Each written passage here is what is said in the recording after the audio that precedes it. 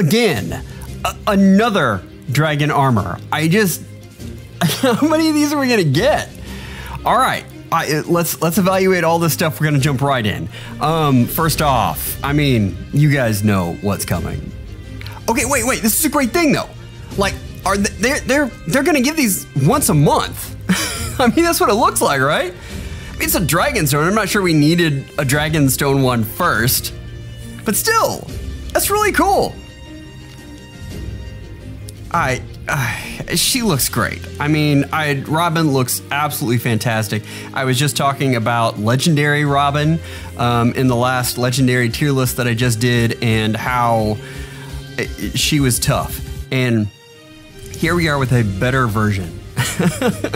Arcane Grima, this is our arcane weapon. We get Slaying, we get Omni +5 to unit during combat. Unit makes a guaranteed follow-up attack, fantastic. Deals damage equals 15% of unit's attack, including when dealing damage with a special triggered before combat.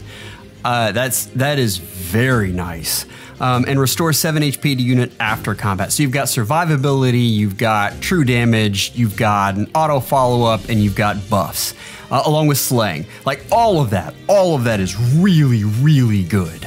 I mean, that's, it's tough to understate that. Like this is really, really good. Dragon High, here is the skill. Like this is what sets this unit apart. Neutralizes effective against armored bonuses. That's huge. This is exactly what makes Ascendant Eir so good. I want to see the stats on this unit so badly. If foe initiates combat or foe's HP is greater than 75%, inflicts attack speed defense res -8. That's an enormous amount of stat jump. And remember, this is adaptive damage. So yeah. Yeah, it can take advantage of all those stats, really take advantage of whatever's weaker and make it even, yeah. Grant, special cooldown charge +1, so we get a breath effect as well. This is a lot of stuff, and particularly on dragons that have that distant seal, this is very, very good. Hardy Fighter, we needed this on a unit so badly. Did we need this on another arcane unit? No. Attack speed, near save 3. Listen, I'm always going to try to rank these as Far Saviors because I think the value of Far Saviors is so much higher than Near Saviors, just flat out. I don't run a Near Savior almost ever. This is going to be a good one. And I mean, attack speed, there's a possibility this is a speedy armor, and we really only have a few of those. I don't know how exactly that's going to play out. I'm really interested. We have the guaranteed follow-up, but then we have attack speed near save. I don't know. I need to see the stats. Like this is a unit that stats matter. Let's get on. Like I could talk about this unit a lot longer. Colorless as well, which is excellent for an armor. You're more interested in survival with an armor than you are with actually killing. God, that looks good. That looks so good. Okay. This is less exciting. Oh, so another awakening character, Gregor.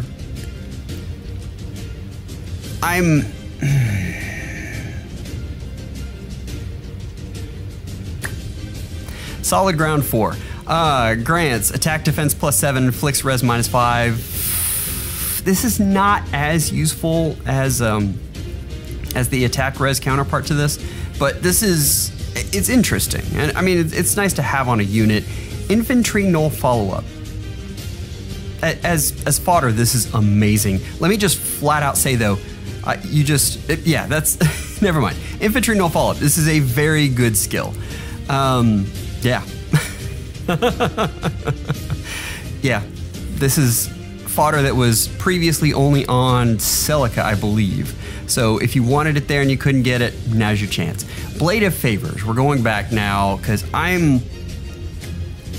this is okay. Accelerate special trigger cooldown -1 at start of player phase or enemy phase. If any foes are within 3 rows and 3 columns, they all get minus attack speed defense. -6. It's nice. And then this unit gets +6, so that's a stat swing of 12 points. Yeah. If unit initiates combat or is within 2 spaces of an ally, inflicts penalty on foes, attack speed defense during combat equals 5 plus any current penalty on each of those stats. We've seen this before. This is a good effect.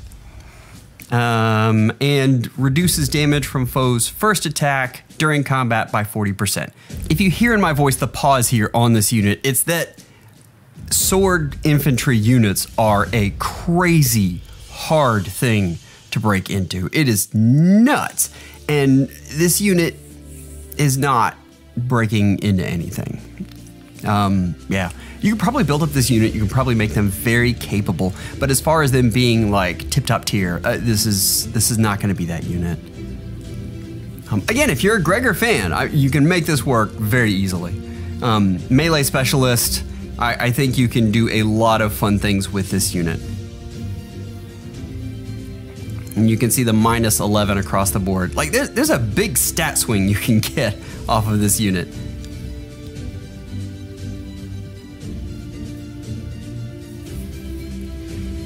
A Pegasus Knight? A Pegasus Knight.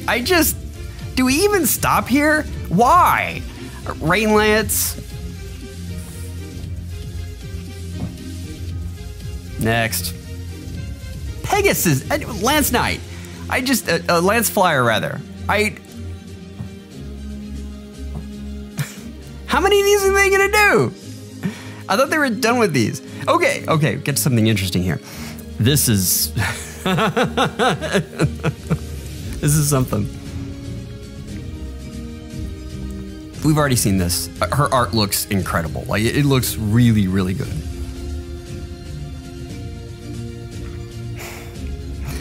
So, Green Dagger, cavalry unit. We already know what this unit is going after, right? I mean, this is like, go try to get Brave Hector. How many of these are we gonna get? Emir, Ever Living. So this is interesting. So we get the slaying effect. If unit initiates combat or foe's range equals 2, grants attack speed, defense, res +5. That's nice. During combat and bonus to units attack equals 40% of the current HP of the ally with the second lowest HP. This is huge, right? I mean, that's understanding this, it takes a PhD almost. But basically, you take the second unit with the unit with the second highest HP, you multiply times 0.4, and that's the attack you get to add on. That is not true damage. That's extra attack. There are ways that this can sometimes be better. One example, along with the slaying, you can put Heavy Blade on this unit. And because of that stat swing, she meets those Heavy Blade checks much, much easier. It's something I'm doing right now with Flame Tana. She is very fun to use because of the stat swing that adds on directly to attack. You get to your special quicker. So Heavy Blade is probably what you're going to want to run in this seal. Yeah, it's a good unit. I'm not a huge fan of ranged calves. I know that's weird because I am a huge fan of ranged melee units. But I like my ranged unit as flyers. But anyway, we've got some other interesting things here. This is still good. This is very, very good. But if you've played against her in the Tempest Trials, like it's not a unit that just absolutely stomps you. It can be built up. This unit can be very formidable. Yeah. If you like air, which I do, I love air, this is a good unit to have. Mystic Boost 4. Let's just skip straight to it. This is crazy. So we get an extra attack -5 during combat on the foe. Yeah. Disables foes' skills that calculate damage using, so it disables adaptive damage, it disables the Wrathful Staff.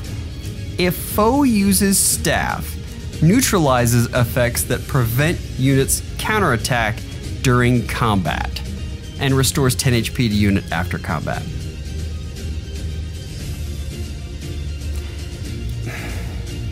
Okay, so this is, I mean, this is a Dragon Slayer unit. That's neat.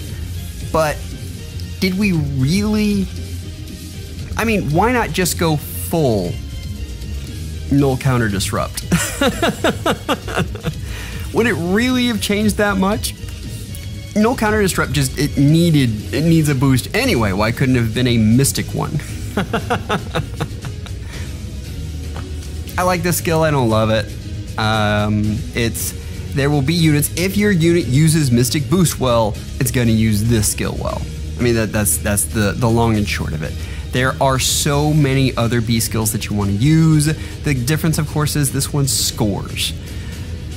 If you're not a dragon, this is probably better than the other one. Well, it's definitely better than the other one if you're an offensive unit. But yeah, I'm not in love with this. Like, it's good. And then we have Sparkling Boost. At start of turn, restores 10 HP to ally that has been dealt the most damage. This is also very good to have. We've seen this unless you're running some sort of Gale Force Wings of Mercy strategy, and then it's terrible. But other than that, this is a very good skill to have. I like this unit. I'm not over the moon. And I kind of wanted to be. Art's great. Art's fantastic, and this is a very good unit. We've got one more little thing here. They're adding a unit to the 3 and 4 star pool. So we have Cervantes, Invincible General as the DHB. Fun stuff. And then we have this extra unit here.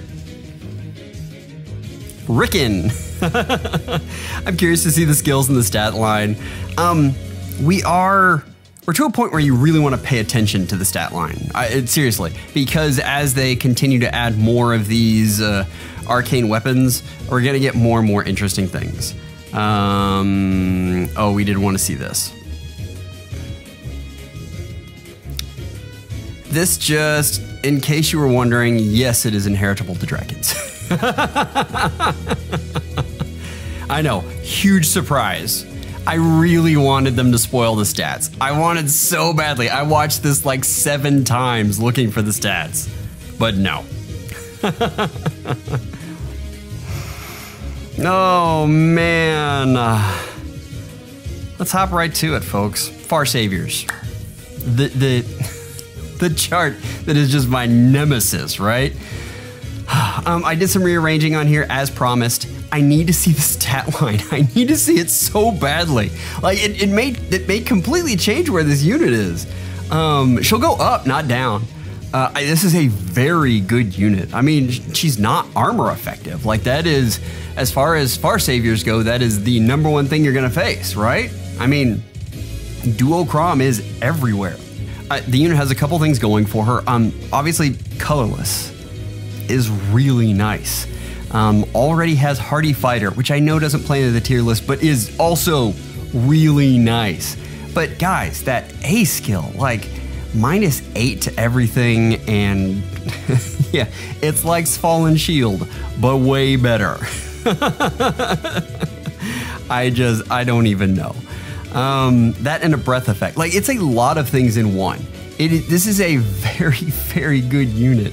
And I am worried again because they keep giving us good dragon Far Saviors. And I'm just, when does the other shoe drop here? This is another one that's not armor effective. So I mean, Deirdre stocks just went up.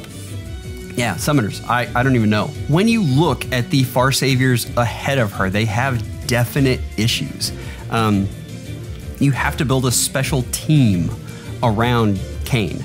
I mean, Mufasa needs a special beast team in order for him to activate his full kit, which is a big deal. I mean, you guys saw, Duma is weak to blues, dragons, and armor effective damage. That's a lot of weaknesses. That is a ton. And I know not necessarily every blue unit is going to be able to just smash him, but summoners, I mean, this is a colorless dragon, and she doesn't have the same she doesn't have the same she doesn't have a lot of the same damage reduction, but she just has straight debuffs, which against a lot of the units that are good versus Duma, that's a big deal. Duma's damage reduction, it hinges a lot on having higher res. And you get to Dragon Slayers, and that's just, yeah. He gets smacked hard because they have high res. It completely negates the damage reduction. Whereas this is going to be Hardy Fighter, so you get special base damage reduction, which of course you can put on Duma, but you get special base damage reduction and you get these just flat debuffs. This is a great unit. The only thing that she doesn't have that's kind of important is Wary. But you're gonna have to, and I have to see the stats. You're gonna have to outspeed her though in order to get that double. And if she's fast, that may not be a thing. And you can see, I mean, this unit could be a lot of different places. This is where her starting point is though. She could go lower if she just had abysmal res. But I don't think it's gonna happen. I mean, yeah. I guess the other thing, she could have such a balanced stat line that it just, summoners, we have to see the stats. This is where I've got her right now. Let's move on to Gregor. I'm not high on this unit. I know he gets a lot of stats, a lot of stat swings. Every other unit on this list is special in some way. Like truly special, and this unit is not. I'm not impressed with this unit. I just, if you love Gregor, you can build him and you can make him work, I promise you. But he's not, look at these other units. Look at what they've been giving us. He doesn't hit it. Like tier 3 easy. Why? Another Lance flyer. Why? Tier 3, next.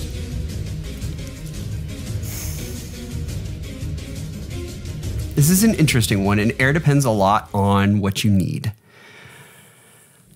I definitely don't have her higher than Tana and Nina. She's not there. But she is right in that range with Byleth. Like, I've got her a little bit above, but depending on your needs, she could flip-flop a bit. So keep that in mind. And for all of you, get your fingers off those keyboards. Thor is an excellent nuke in Summoner Duels when she has Katria support. That is a very, very tight window.